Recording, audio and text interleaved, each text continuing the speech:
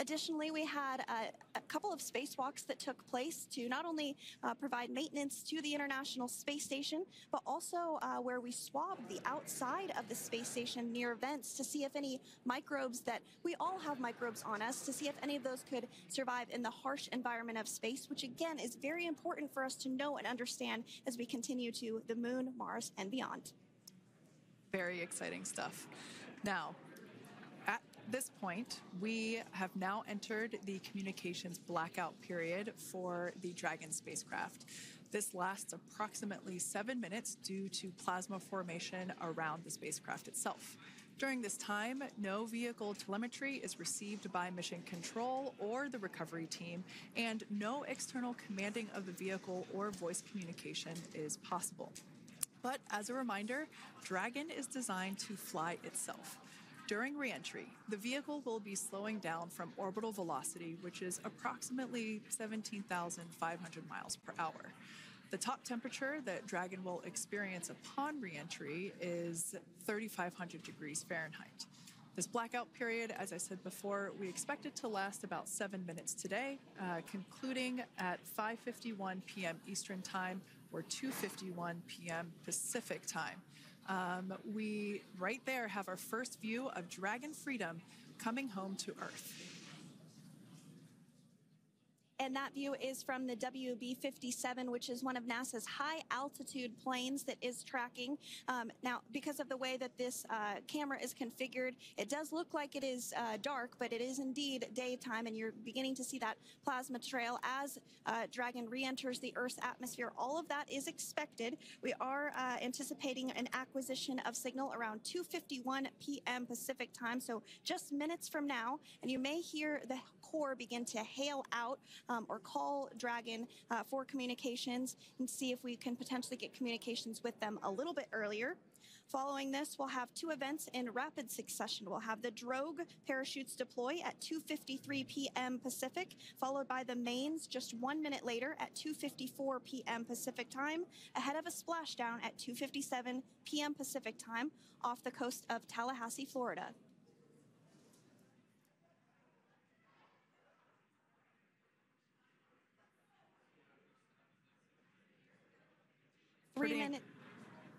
Pretty incredible views of the Dragon spacecraft making its way home back to planet Earth with the Crew 9 astronauts on board. Once again, this view is coming from the WB-57 plane. That heat shield we can see doing magnificent work as it works to... Freedom, SpaceX, Comcheck.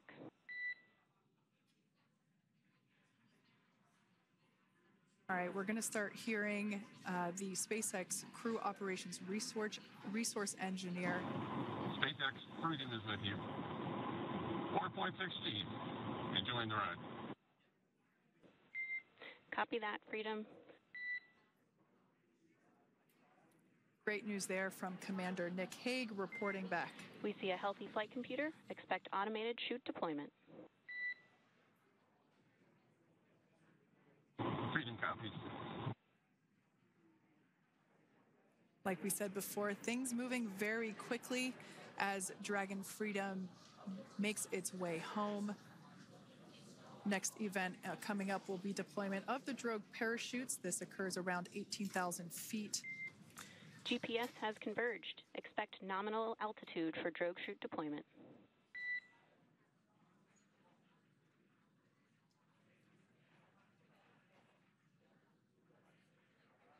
We're about 2 minutes away from deployment of those drogue parachutes.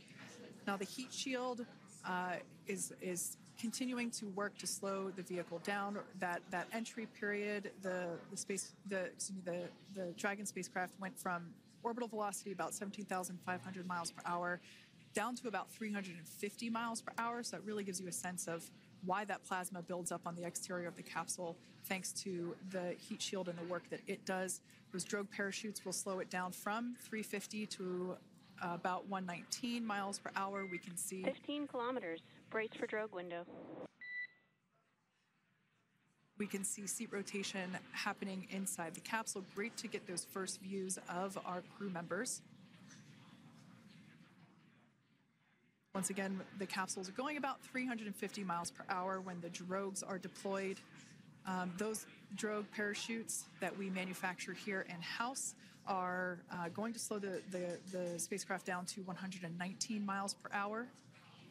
And that is when we will see the main parachutes deploy, and that occurs about 6,000 feet above the ocean's surface. And we are expecting drogue deployment at 2:53 p.m. Pacific, so we should see it any second now. And there you are getting a great view of Crew 9 inside Dragon Freedom as it returns back to Earth. We are awaiting the drogue deploys. This view coming from the WB-57 high-altitude plane. And there you see it on your screen, drogue deployment. Drogue descent rate nominal. You can hear the crowd here. Visual on 2 healthy drogues. The crowd here very excited as Dragon Freedom continues to make its way back to planet Earth.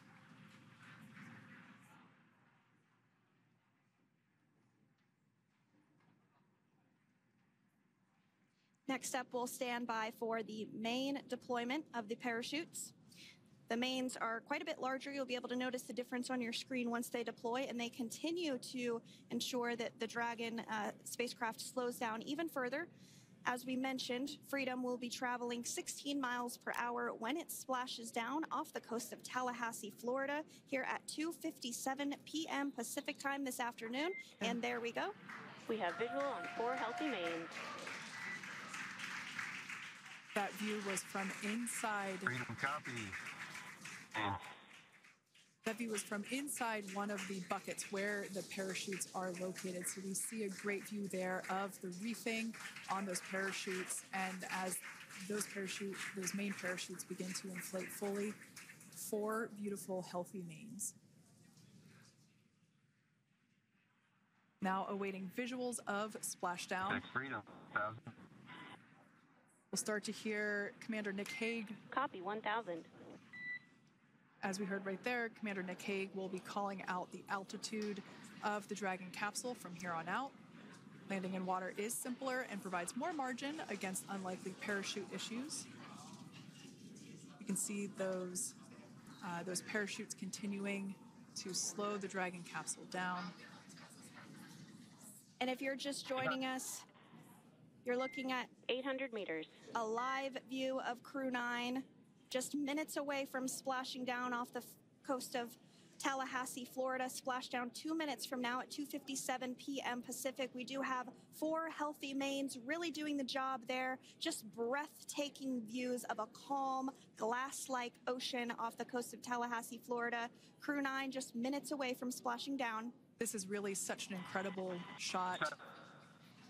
Copy 600.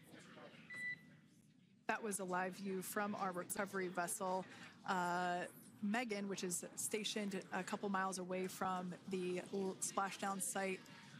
We can see the crew there using their restraints as resting places for their arms. They were just in space moments ago, so their arms were able to float freely. 400 meters. This is a gorgeous bluebird day here that we have for the splashdown of Crew 9. It's incredible to think that the Dragon capsule just minutes ago was going over 17,000 miles per hour and now gently coasting to a soft splashdown. 200. Copy 200 meters. Brace for splashdown.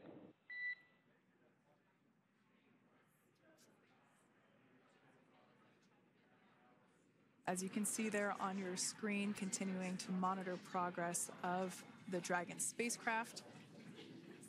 And we're going to stand by for splashdown located in the Gulf of America off the coast of Tallahassee, Florida.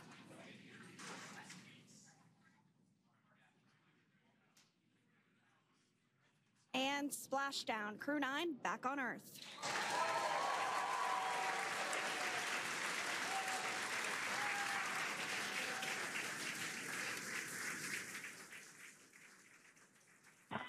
And SpaceX Freedom, splashdown. Good main release. Copy splashdown. We see main chutes cut. Nick, Alex, Butch, Suni, on behalf of SpaceX, welcome home.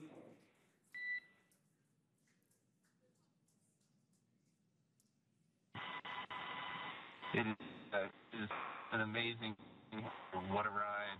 I see a capsule full of grins ear to ear.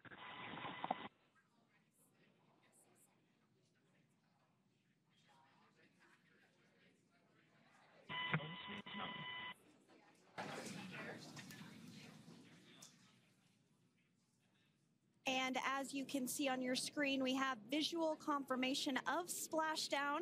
Dragon Freedom has returned home, and NASA astronauts. System safety verifications are in progress. We'll report back when recovery personnel are en route.